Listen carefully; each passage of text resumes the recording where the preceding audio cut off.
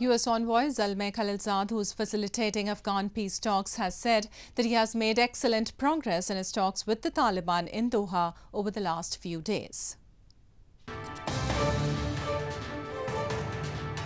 U.S. Special Representatives for Afghanistan Reconciliation Zalmay Khalilzad said that he has made excellent progress in his talks with the Taliban in Doha over the last few days.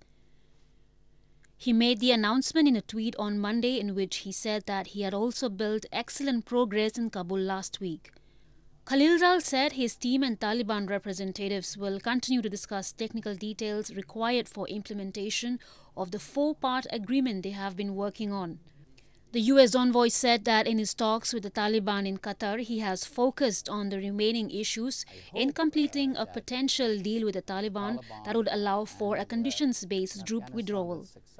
This comes as the Afghan Foreign Ministry says that a major progress has been achieved in the ongoing talks between the U.S. and Taliban negotiators in Doha, and that a potential agreement between the two sides will lead to intra-Afghan negotiations.